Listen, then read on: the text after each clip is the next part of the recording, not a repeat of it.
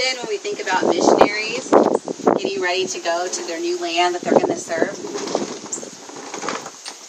think about, do they have their passport? Do they have their suitcase? Do they have their airline ticket? And some of the other things that come to mind quickly.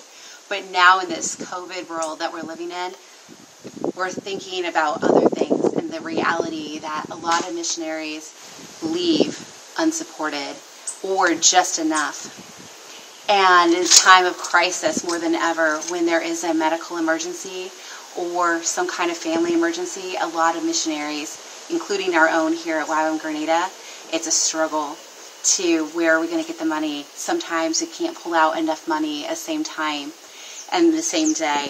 What are we going to do? We are thankful that we now have an active emergency fund with people like you who find this important to help alleviate some of the pain to get our friends to where they need to be.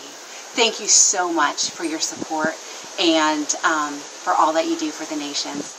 Here at YWAM Grenada, we say thank you and God bless.